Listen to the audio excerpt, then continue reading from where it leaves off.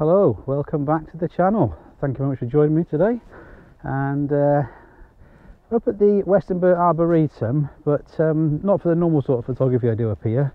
Come here today to test out the GoPro Hero 9. Is it still a viable option for 2022 in your kit bag? Now, having just obtained this last week, it's a good little test for it today. We're up here with our granddaughter, so we're doing lots of running around and lots of shadows and things. So we'll give it a good run, see how we get on, and let's see what the GoPro 9 can do. Let's go for a walk.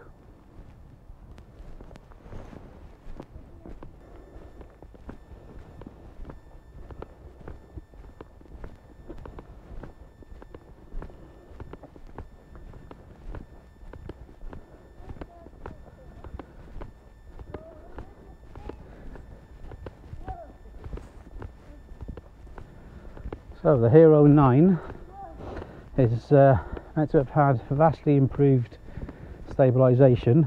Bear in mind I've been using the Hero 7 for the last 2 years plus. So this is going to be interesting. I'm using the same Joby tripod as we've always used. So the only thing that's changed is the actual GoPro. So we'll see how good the stabilisation is. Also, a big bonus with the 9 is has a horizon lock on it. So no matter what angle I turn the camera at, in theory, the horizon should always be where it should be.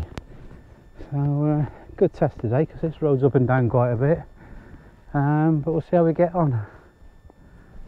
But, bear in mind it is still January. Stunning colours and shadows from the sun, which is off to my right.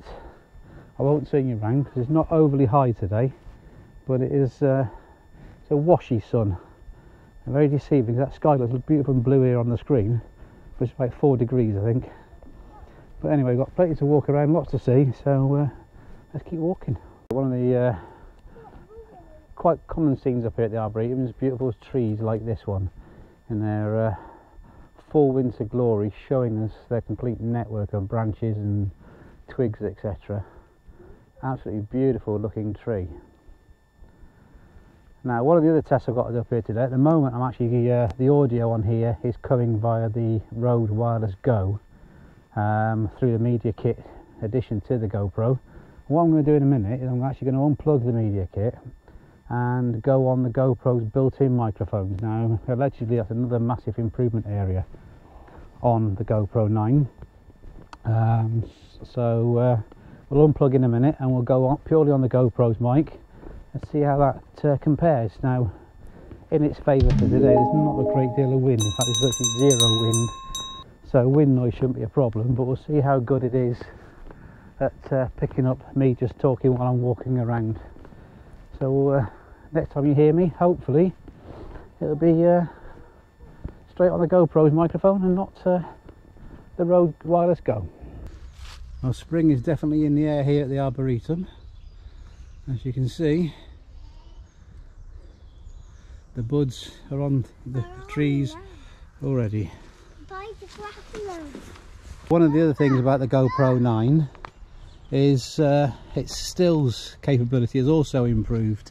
I believe on the 7 it was something like 12.5 megapixel quality, and the stills on this one are 20 megapixels. So the video I've just taken there of the yellow bush, I've also just taken a stills image of the same thing, so we'll see how good that is as well. So if that's any good, we'll put that up for you now as well.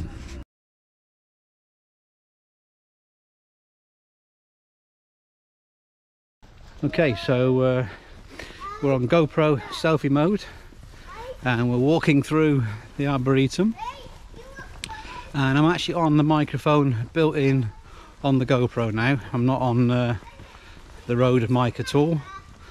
So hopefully this is coming nice and clear now. So yeah, it's getting a bit of shade there.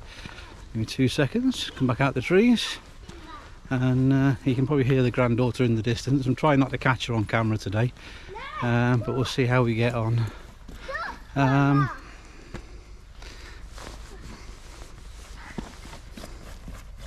What a monkey.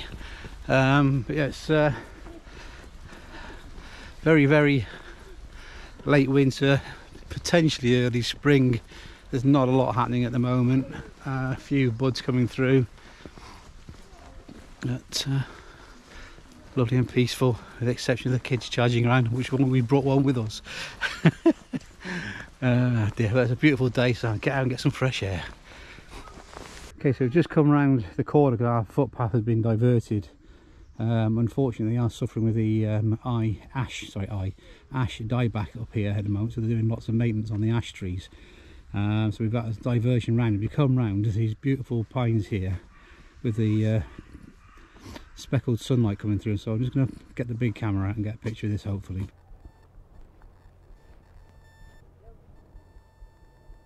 That's the back of our granddaughter running up to say good morning to the gruffalo up in the woods. This light is beautiful up here this morning, and just for info, I am now back on the Rode wireless mic, so if there's a sound quality difference, you know why. And there's the gruffalo in the woods.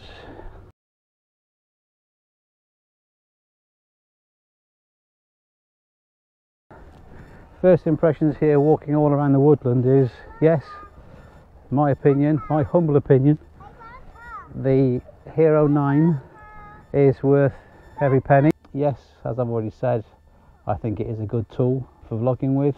The biggest positive is that it has the front camera on, so you can see yourself to make sure you're well framed up, where with the 7 that I've been using, it's all guesswork. You can sort of point the lens and hope it's going in the right direction. So I hope you got some useful info and tips from the short video about the GoPro Hero 9 Black. Yes, I think it's worthwhile in 2022, and I don't think you'd be disappointed if you went out to get one. I'll put all the specs details up for you next. Okay, so this brings us to the end of the video, and I hope you've found some of the information useful in it. Just want to say thank you very much for watching, and if you haven't already subscribed to the channel, then please consider doing so. It is free, and it just helps the channel grow a little bit. Hit that like button, and that'll get the video put onto the algorithm by YouTube, and hopefully let more people see it. And if you'd like to leave me a comment down below, I will reply to it. I get back to all the people who leave me comments. So until the next time, stay safe, be kind, bye for now.